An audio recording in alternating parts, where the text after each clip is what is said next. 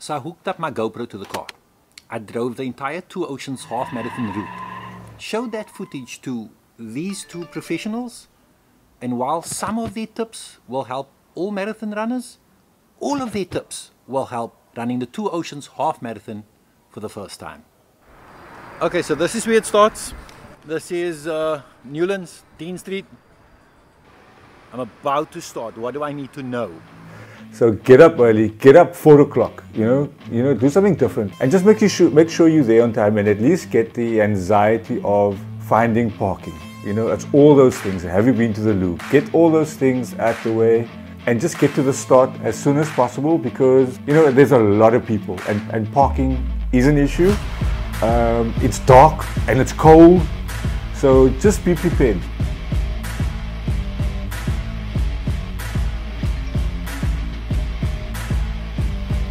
Your mindset early on the race is all about holding back.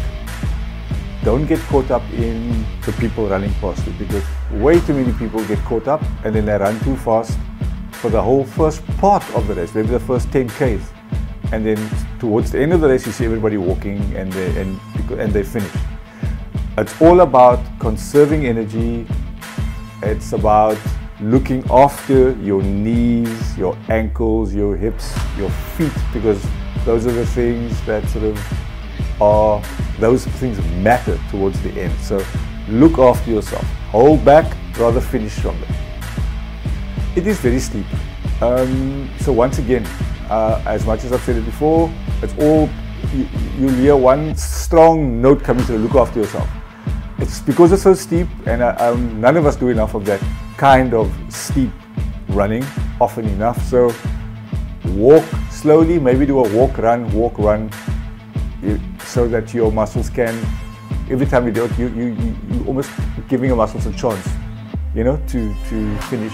And this will also help you towards the end as well. Don't try and make up time now. Trying to get your breathing properly going down there.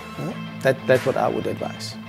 That's your thing for you to do when you get to the top is you're going to say to yourself, hey, I must make up time now. You're going in a downhill, but the danger is for you to even burn yourself out even more by trying to make up time. You can never do that, especially if you started too fast, you've done that hill, you wanted to do the hill in one shot. It's the beginning of the race, there's lots of excitement. Yeah, just to be very, very careful with that. You know? As I said earlier, it's all about looking after your body and conserving for the full 21 Ks. If you don't at any point feel that you need to catch up and make up time, I mean, obviously one has to make sure that you get to the finish line in your under 3 hours. That's the only part at this point which you need to be concerned about. But I would tell you to, because it's your first one, I don't think you're overtrained. In fact, I think you're undertrained. Walk every couple of Ks, because walking is a great form of recovery, and you can sort of almost feel your muscles come back and that sort of thing. So don't be afraid to walk. So you've done Edinburgh. Yeah, you've done Edinburgh, you've done now the Wynberg Hill going down. They fret because of Southern Cross. They think once they get to the top of Southern Cross, it's done, but it's not really done by then. So Southern Cross is always going to be lots of people on there. To tackle that is to take it in small bite-sized pieces. And it's very undulating actually. You're going to get a spot where it's almost fairly level. So taking it in bite-sized pieces is the best way to do it. It's nothing wrong with that. So that's your aim, to break it down to bite-sized pieces, get to the top, and then take it from there. You actually need to break the Oceans half marathon into 3 bite-sized pieces. 7, 7, 7, and you will find that in each 7 there's a hill that you get. Yeah? That's how you need to break it down. Yeah. First 7, Edinburgh. Second 7, Southern Cross. Third 7 is, I think call it Rhodes Drive or the M3. That's the one. And a lot of people disregard that last hill. And that's where also a lot of danger and a lot of loss of time happen.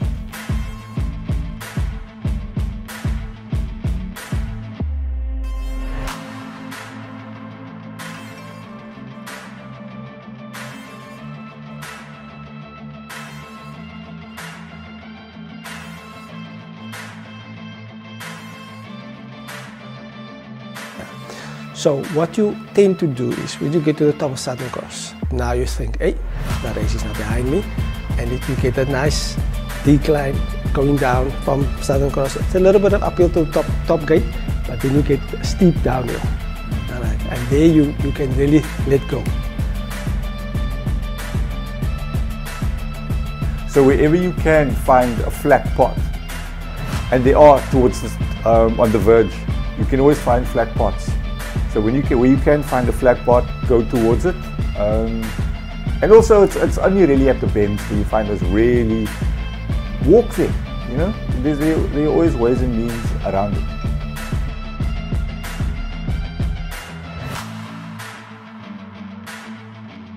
Listen, also just another little note, when you're running downhill, so you got walking muscles, you got running muscles, flat running muscles, you got downhill muscles, you got uphill muscles. So just be aware of it. So don't try to run too fast downhill too, because that's also because there's a braking, without you even realizing, there's a braking stance every time. So that's called an eccentric. It's eccentric movement, as opposed to concentric movements that you normally do. So your body's also not too used to that. So just don't run too fast downhill.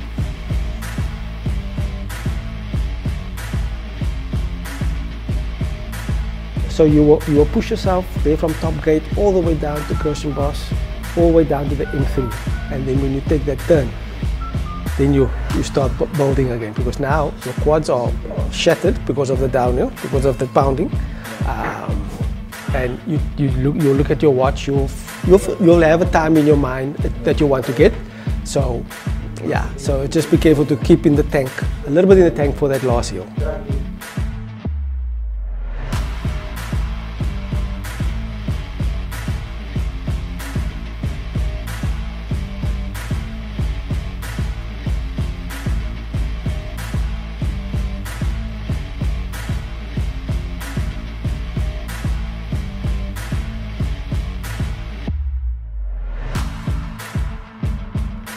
Well guys, at this point it's all over. You are at the top, at the finish.